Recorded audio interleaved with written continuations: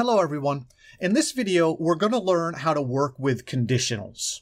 And what are conditionals? Well, conditionals are commands that help computers like Godot make decisions and do the right thing under certain circumstances. So let me show you an example. So I have been working on my project here and I've added scene 1, scene 2, but I've actually created a scene 3. And so if I look at my code, right now I have my load scene 1 function, my load scene 2 function, and I've actually added a third function now, load scene 3. So let's take a look at what this looks like when we run it. So I'm going to go ahead and run this. And of course you could see here, this is scene 1. I click next. This is scene 2. Now my next button is disabled. Okay, so that's the first thing I need to fix. So I'm going to go ahead and when I load scene 2 in that function, I'm not going to disable the next button. I want it to stay enabled. So let me run this and let's see if that did it. Yep. So I click next. This is scene 2. The next button is still live. And if I click it, I'm actually adding scene 2 to the scene tree over and over and over again. But what we want is we want to be able to add scene 3. So let's take a look at our onNextButtonPressed function. So right here is our onNextButtonPressed function. And right now, this function only does one thing. It only loads scene 2. But actually what we want to do here is help the computer decide, should it load scene 2 or should it load scene 3? And in order to do that, we need a conditional to help the computer make a decision. So let's go ahead and figure out a way to do that. So the easiest way to do it, there's many ways, but one common way is to create a global variable up at the top of our code. And I'm just going to call this variable current scene. And I'm going to set its value to be just an empty string. So equals equals. Now I could have named that variable anything I wanted, but right now I'm just going to say current scene equals empty string. Now let's run through our code here. When the program executes, the ready function runs, which calls load scene 1. Load scene 1 executes and it loads up out of our library scene 1, creates a copy of it, gives it a name, gives it a position, and adds it to the scene tree. And then, of course, it enables and disables our back and next button.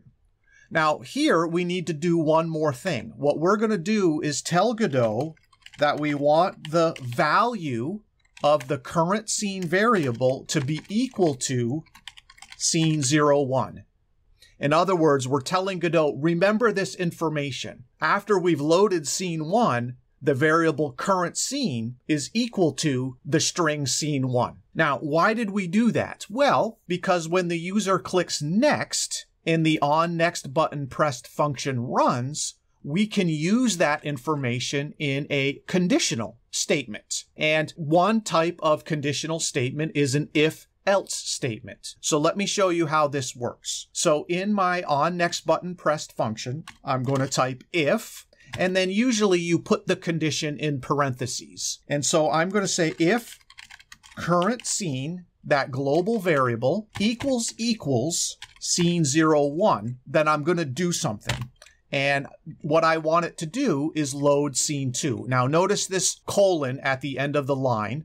That's very important. So why did I type equals equals? In computer programming, equals equals is checking for equivalency. In other words, does one side of the statement, in this case the variable current scene, is it equivalent to this string here, scene 1?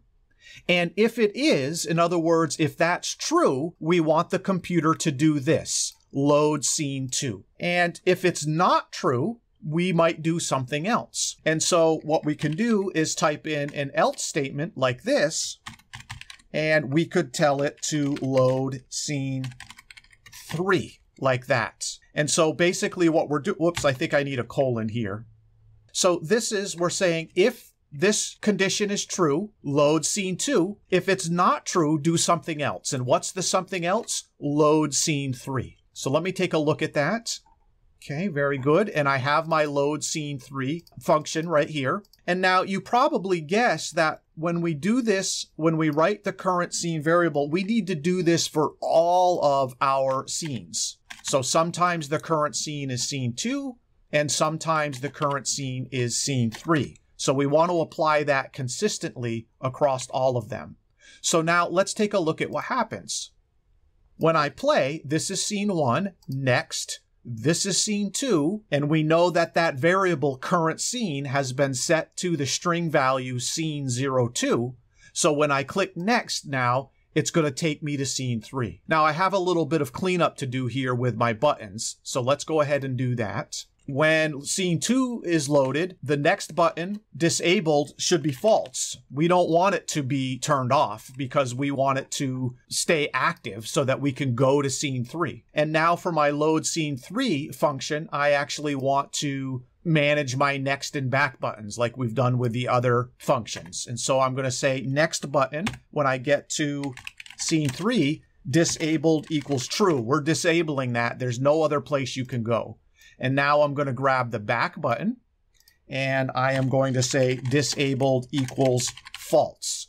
So let's make sure that that's working. When I get to scene 3, the next button should be disabled. This is scene 1, next. This is scene 2, next, good. Now it's disabled. Okay, but now we have a problem. When I click back, it's jumping all the way from scene 3 to scene 1. So we're skipping over scene 2.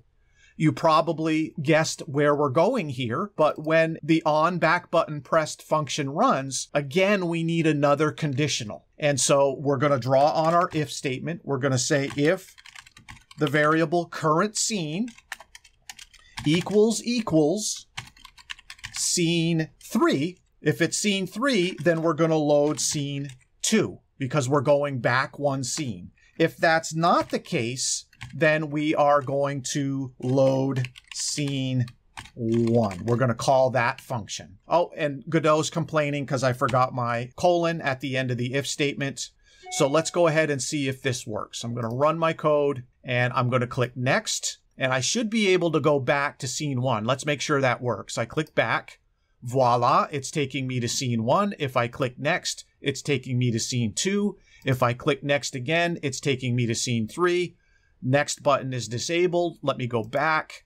This is scene 2. I can go either way now, back or next, and I can click back again. This is scene 1, and my back button is disabled. Okay, so that's a quick introduction to conditionals, and importantly, the very fundamental if-else statement, which is important for handling all kinds of events in games and other types of programming.